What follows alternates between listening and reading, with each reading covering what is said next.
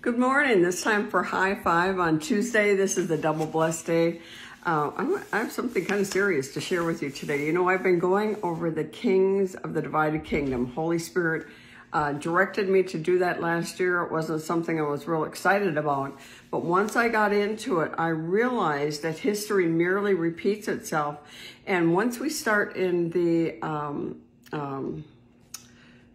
Ahab and Jezebel, once you start into that dynasty, all of a sudden it starts paralleling with current presidents, not exactly the one right now, but goes back. If you've ever read Jonathan Cahn's book on the paradigm, that is what the Lord showed him, and everything in there I concur with, absolutely.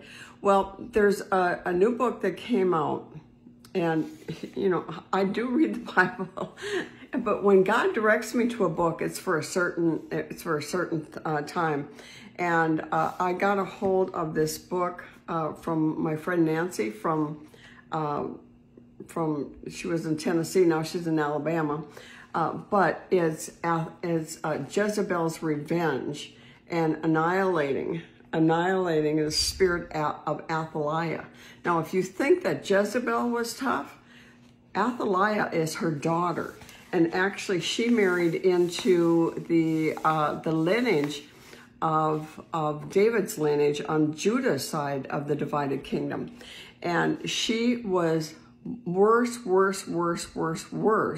than her mother Jezebel.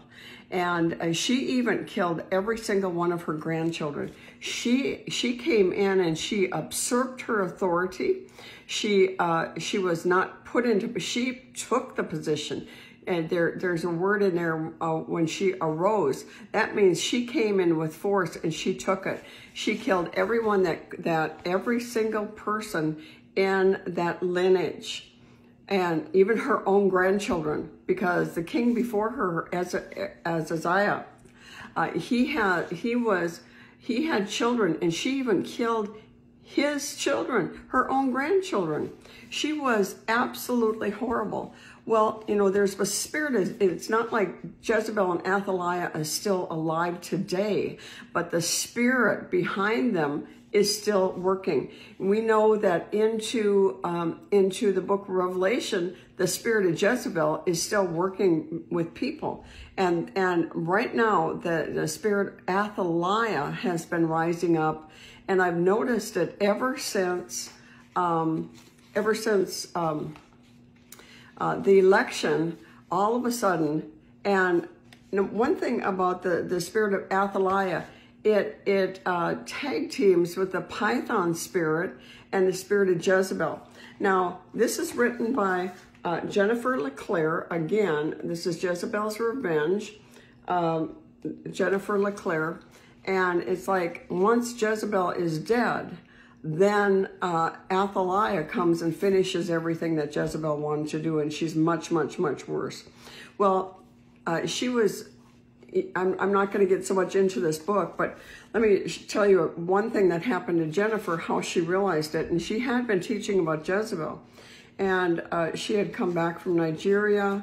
In the middle of her teaching, she had suddenly, in the middle of teaching, I felt like I best described as a python spirit wrapping around my chest. And she started rebuking it in the name of Jesus, with the blood of Jesus. And she had been teaching actually on the marine spirits, which is interesting. Well, she was released from that. But then a couple days later, she went home and she took a couple of steps. She said, 1 step, 2 step, on the third step, she felt something wrap around her ankle like a lasso and pull tightly.